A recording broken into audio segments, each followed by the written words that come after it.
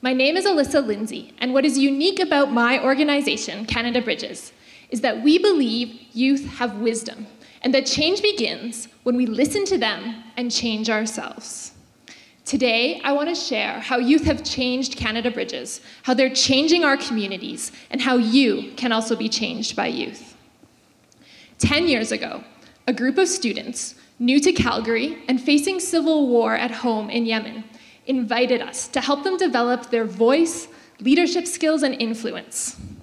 Working together made Canada Bridges realize that marginalized youth have the wisest perspectives, deepest insights, and greatest potential to create a stronger, more diverse, and healthier society for us all.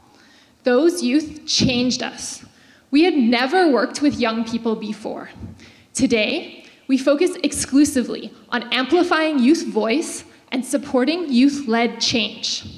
According to Brittany, a young change leader, there's adults there, not telling us how to do things or what to do, encouraging us to open up and speak up, encouraging our input.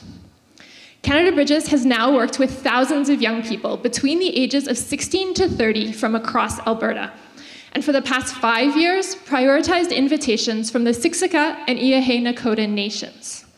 Now, Indigenous youth also face many barriers: effects of intergenerational trauma, lower levels of resources, and systemic racism.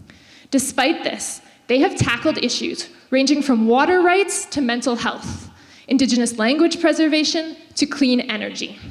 With our support, they have started youth programs, hosted community events, made award-winning films, represented their nations at international conferences, and started social businesses.